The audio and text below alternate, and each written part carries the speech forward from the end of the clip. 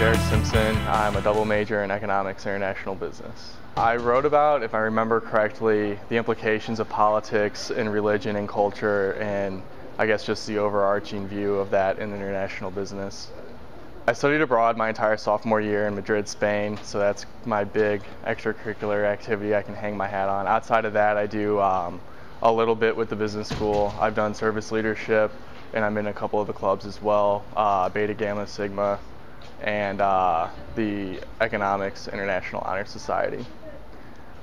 Future advice for business students, I think, is just enter college with a very open mind and don't define yourself too narrowly, and be open to going outside of your comfort box. I know studying abroad in a different country sounds like a huge jump, but I think once you get past that insecurity a little bit and actually branch out, you really find out a lot about yourself and how you're going to react to situations, and it's a good growing process. So my advice would always be open to any opportunity that becomes available. My name is Katie Brungard. I'm a junior and I'm from Kansas City, Shawnee, Kansas. Major? I'm studying international business and management, and I'm minoring in Spanish. I was actually studying abroad in Spain, and I got an email from the Boeing Institute of International Business, and they said that there was new IB scholarships that were available. Spain was phenomenal. I loved Madrid. I got to travel all over Europe. I had never left the country before, so besides Mexico, but it was a new experience for me, but I highly recommend studying abroad to anyone that can go. I don't know, I have some pretty ambitious goals. I'd love to go to all the 7 continents. I want to run a marathon someday.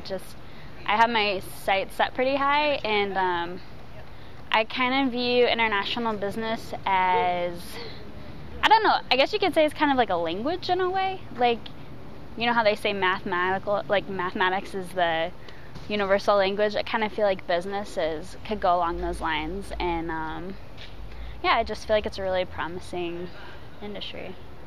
SLU, I love SLU. I actually just came for a visit randomly one summer day when I was looking at colleges, and fell in love immediately with the people here and the environment and just everything that it had to offer. So happy to be here. My name is Abby Brandon. I'm a sophomore international business and sociology major. Well, I want to go into law, actually, is my goal. I want to do human rights law for Amnesty International, so I thought international business would be a really good fit for that, and we have a really great program for it here. I plan to go to Madrid in next fall, 2012, and I'm in Alpha Phi Omega, the co-ed service fraternity here, and I'm also, I work in the mailroom in the Bush Student Center, and I'm involved in the SLU Amnesty Club.